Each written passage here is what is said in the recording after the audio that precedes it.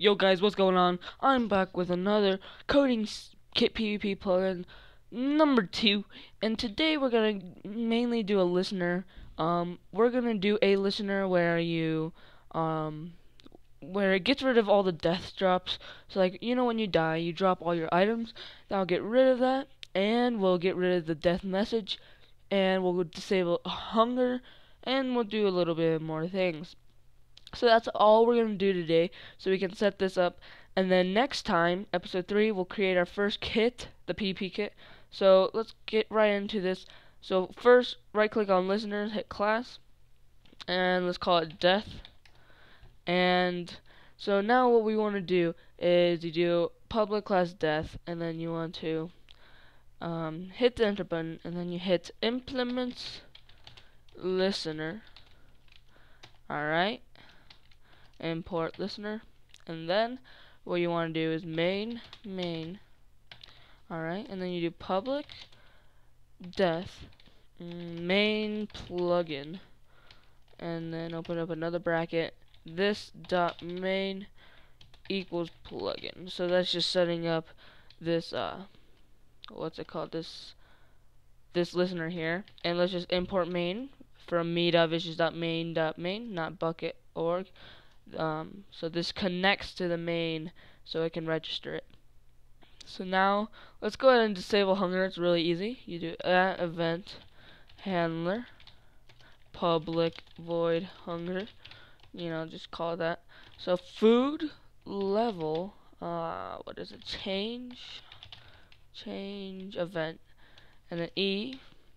Open up a bracket, and then you want to do e.set canceled true. So basically it's just canceling hunger, so pretty easy there. One of the easiest things to code right there. So now what we want to do is disable the death message. So this is what you really want. So like in every server, most servers disable the death message.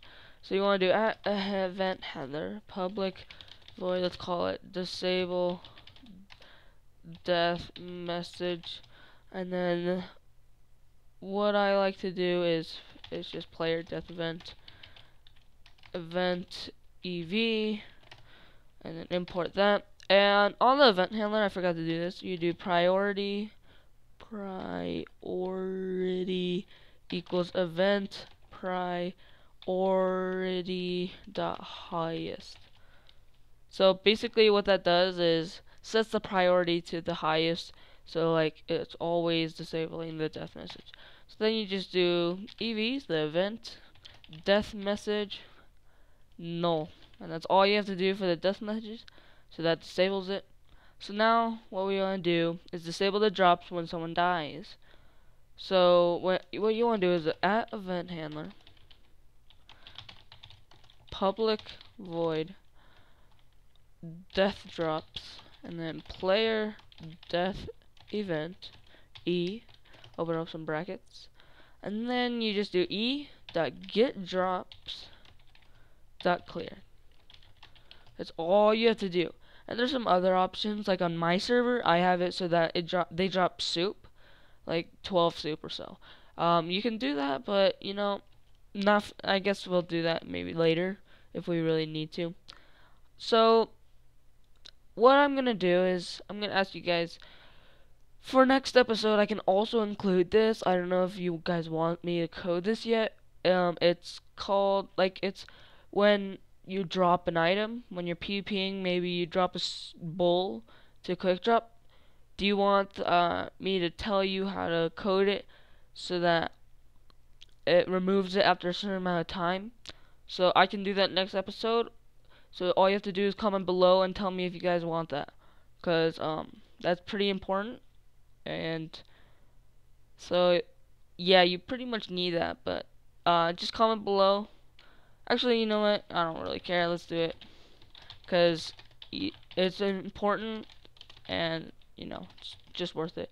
So just do final item spawn event, because you're spawning the item when you drop it.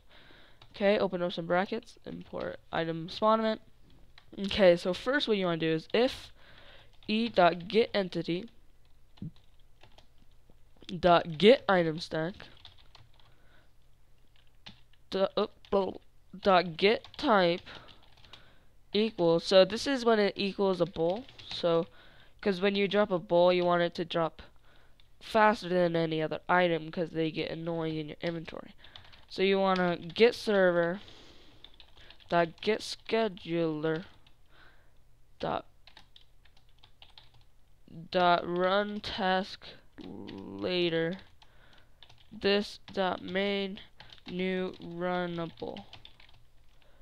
Alright, so basically what this is doing is it's getting the material bowl, and then this runnable, and then this runnable here, this, like, you know, when a timing thing is gonna make it disappear after a certain amount of time. So you do public void run, and then open up a bracket, and then you do e.getEntity dot remove, so that's removing the bowl, and maybe a few episodes away from this we'll add the sounds to it, but for now this is all you have to do. And then you have your bracket here, and then another bracket, and then you want to do comma, let's do 2 seconds, so that's 40L, and then do that. So now we want an else statement, because any other item you don't want to be that quick.